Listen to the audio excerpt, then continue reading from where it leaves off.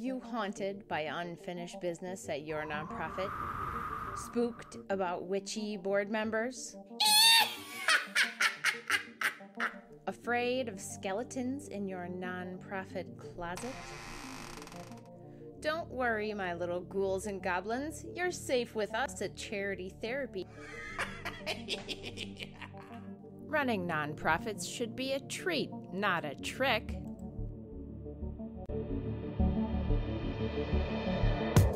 Welcome to Charity Therapy, a podcast about building better nonprofits. I'm your host, Jess Birken. Okay, so today, my guest is the intrepid Jordan Couch. Jordan happens to be a lawyer and my friend. But Jordan, I think you also have some nonprofit experience as well, right? Yeah, not these days. I'm currently a lawyer doing personal injury and workers' compensation out in Tacoma. But when I was in law school, I helped run a pro bono legal clinic that worked with victims of domestic violence, sexual assault, and stalking. So a little bit of work there.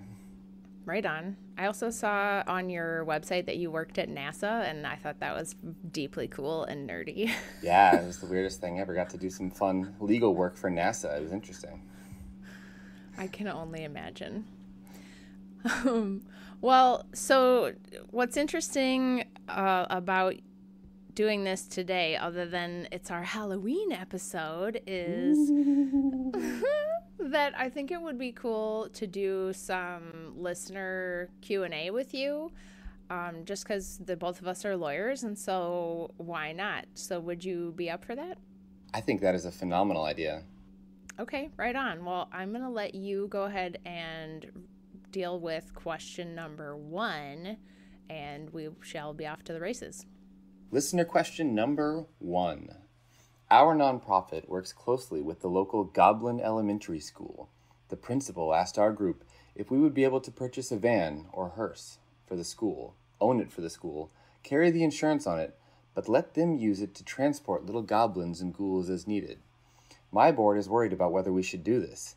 You know, you have to be really careful when kids are involved too, because the last thing you want is to do something messed up and have kids go crying home to mommy.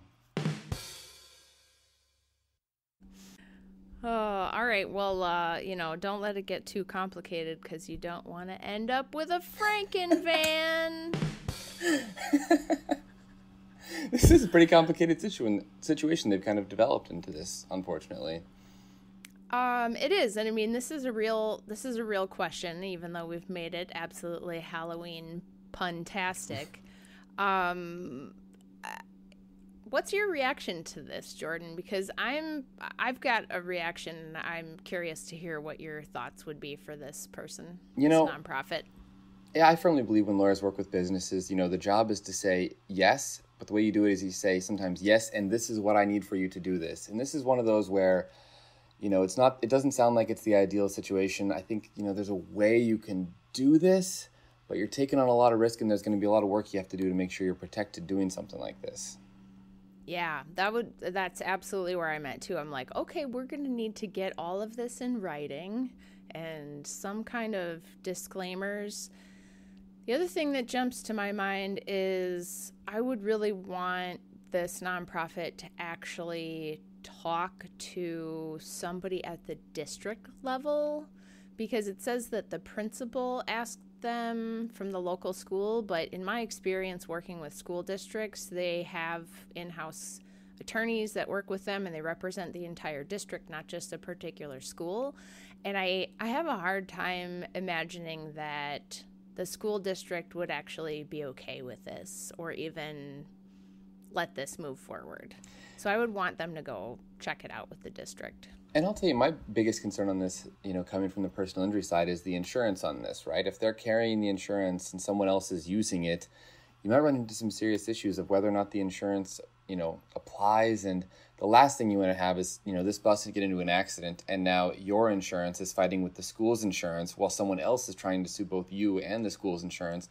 And it can turn into can create a big mess for you. And you might be covered, you might be okay, you might have insurance, but as one of my law professors like to say, that doesn't mean they're not going to get into court. And who wins when you go to court? No one. Right? True that. Yeah. And the other thing is it sounded to me like the school would be doing everything. So I'm sort of like, why would the nonprofit want to take on this risk anyway? And that is kind of a question, that comes up with a lot of these things that get a little confusing like this is, why doesn't the school just ask you to donate a van? Right. That's something you can do. Is it the cost? Can you donate a van and also donate a little extra money to the school to help them pay for insurance? Where's this? Why the shifting risk?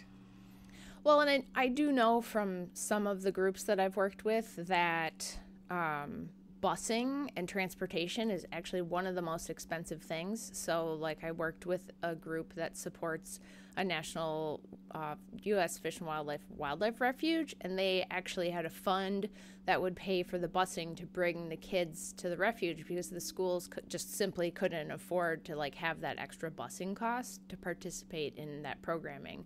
So I think that's probably where the school is coming from with this. But I like your idea. Just raise money for the van and donate it if you could. Or even, for the van and some insurance to go forward or to cover costs of it. But it sounds like, from this that the school has drivers for it. They have. So I'm wondering, does the school have an existing system as well that this van would be getting incorporated into? Because if the school has, has buses or has vans already that they're carrying insurance on, that they're having in their system, and this van is just being an add into that system, I don't know, you might get a little even more convoluted that way. Yeah. Ultimately, though, I think the board is right to be worried about whether they should go into this, and I would probably say they should do some more due diligence before making any kind of decision. I agree. For sure. And talking to the district is a really good idea. Yeah. All right. So what else do we have? All right. Listener question number 2.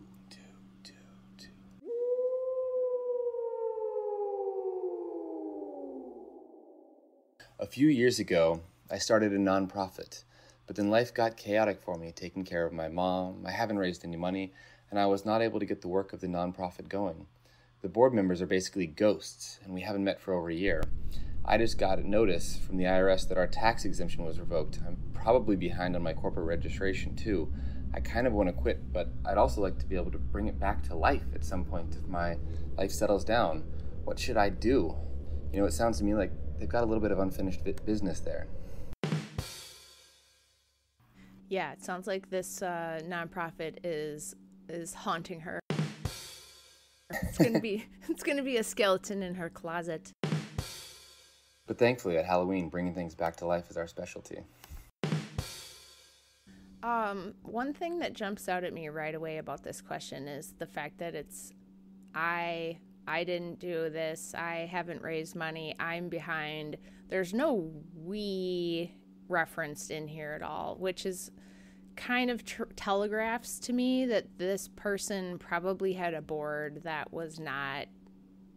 A lot of times, what in my experience with working with founders, the founder is like the one who is passionate about this, and sometimes they will just be like, hey, you're my brother, and hey, you're my friend. Will you be on my board so I can get this thing done? Because I legally have to have at least 3 people on this board. And that seems like a good idea sometimes, but what happens is these board members end up turning into ghosts. They're apparitions and poltergeists when it comes to actually doing the work. And so if our founder's life got chaotic, taking care of her sick parent, it sounds to me like this board wasn't really on board with their mission, because it sounds like she was doing everything by herself. One good thing that does seem to be going for this, though, is it does sound like she's doing everything by herself. There aren't other employees that have to be worried about in something like that. It sounds like it's kind of she's doing it. I think, there's some opportunity there. I think one of the bigger questions is, what needs to be done to properly close it if they want to close it, to make sure that it is able to come back to life if they want to later on. Or is it something that can be run in the background a little while? If you're not raising money all the time, you can have something kind of static and sit a little bit.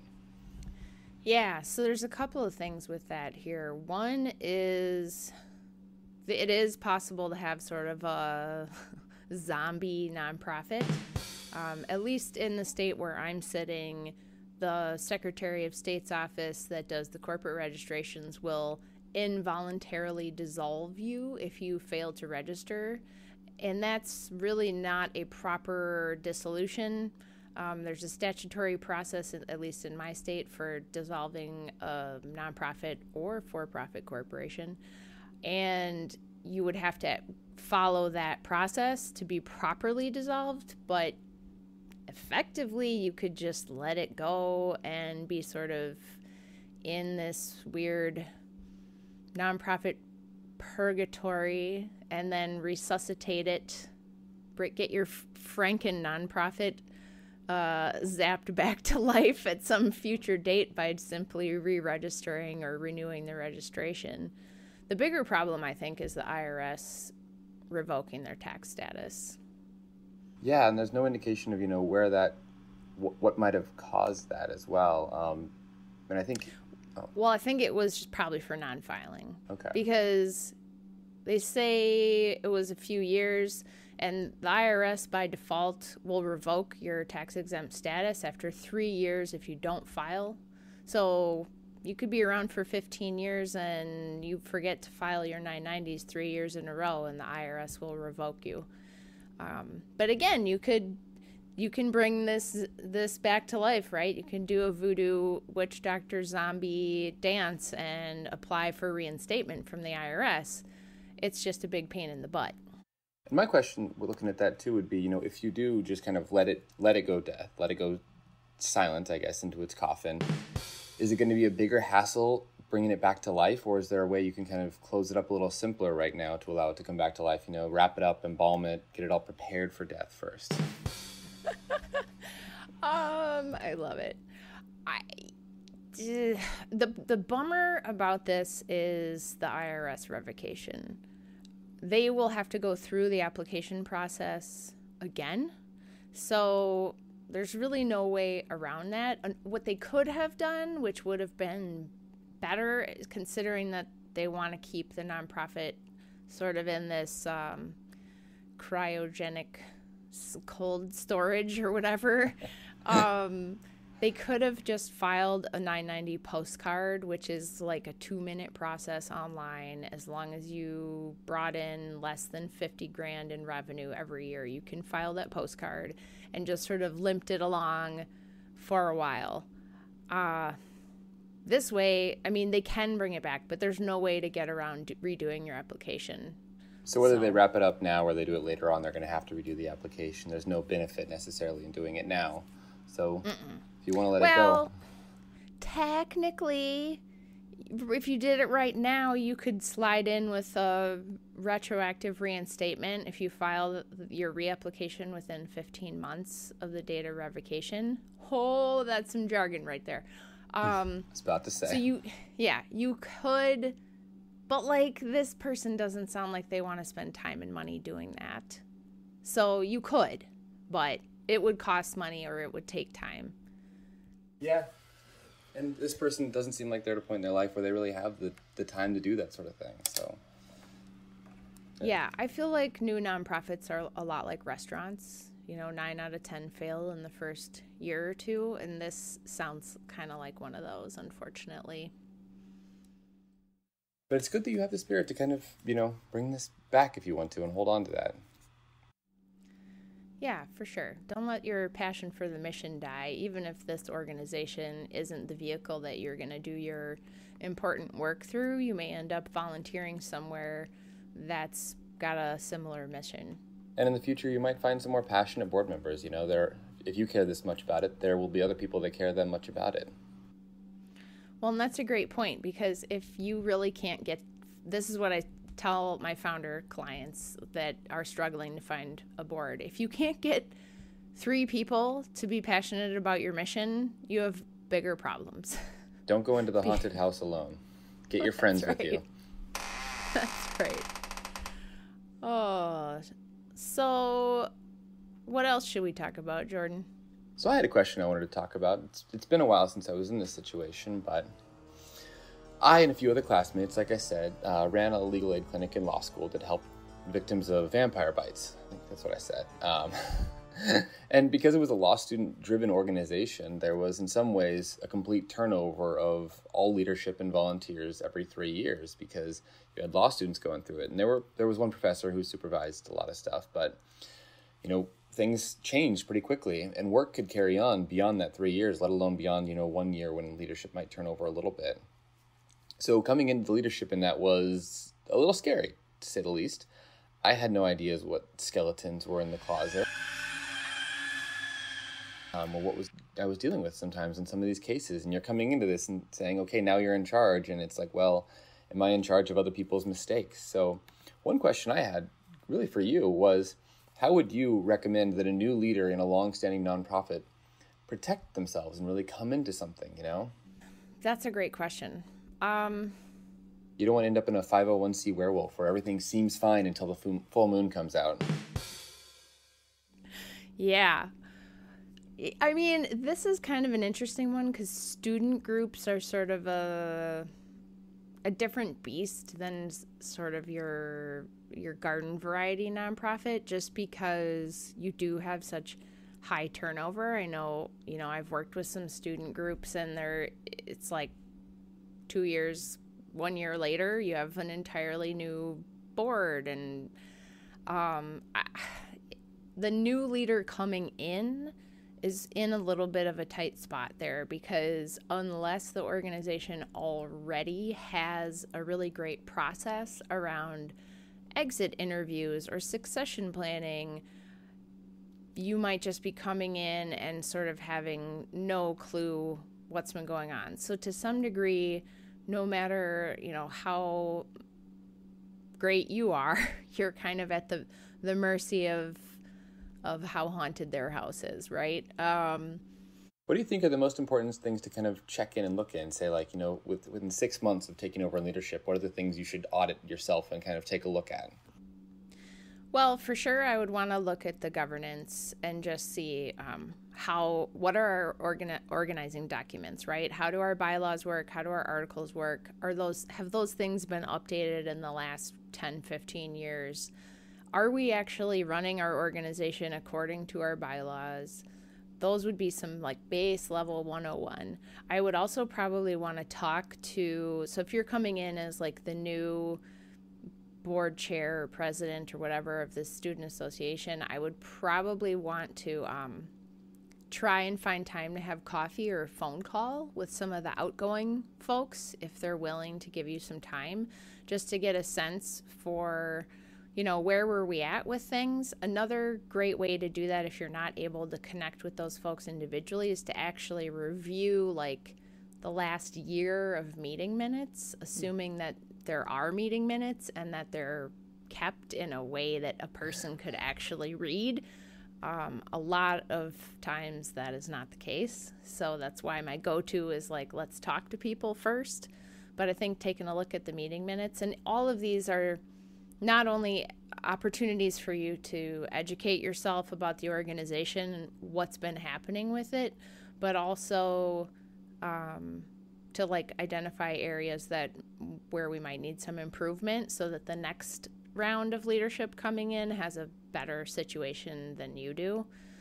And then I think like if the organization has any kind of staff, like support staff or long-term volunteers, those people are probably your greatest resource. Like anywhere there's been a point of continuity, that you can at least talk to them and figure out, organizational history is a really good thing. I think that's good. One of the gifts I had that was the leadership team right before me put in place was they wrote out, nice spell books of all the things that happened and all of your job duties and all of that. So you get to kind of look down that, memorize the incantations, and you could follow that framework because they had a perfect little book for it already set up for you. And actually part of what we did was update it then every year. Yeah, which is great. Sounds like it was a top shop. That's really awesome. I say every year. I did it my year. I'm hoping the person I brought in place underneath me did it as well. She's a friend. She better have. Well, that's awesome. I think that's good advice for, it's like going on a nature hike, right? You want to leave the place better than when you found it. And I think that's true with any of our temporary positions in nonprofit leadership is, try and be better than you found it. So you're suggesting I don't TP the forests? No egging houses. The haunted spirits of the forest would not be happy with you for that, Jordan. All right, no egging for me then. Well, Jordan, what do you have going on for volunteer work in your life right now? A lot of bar association activity. That's my biggest stuff. I get to do a little pro bono work, but these days I do as much as I can giving back to the legal profession. So working with state bars, local bars, now the national bar. It's a lot of fun. So it's good organization to be a part of. But talking about, how much you rely on the staff. Oh my gosh, when I work with bar associations where you have lawyer leadership turnover all the time, I rely on the staff on a daily basis with that stuff, because we come in as volunteers for a year term and they're like, you have no idea what's going on. Let me just take care of you. Thankfully, those are big organizations where the staff has been there a long time. Yep. Staff are indispensable. And full of lawyers, so you don't have to worry about compliance as much. Exactly. Yeah, they've got that part covered at that organization, don't they? It's a hydra. Everywhere lawyer you look at, another one comes up, but they're all over the place. I think that's probably a wrap for us today, Jordan. Any parting thoughts you want to leave us with? No, thank you so much for having me. All I have to say is, don't go up to Old Man Dickerson's house. Because it's haunted. Cue the Scooby-Doo reveal scene where they pull off the mask. Ruh-roh.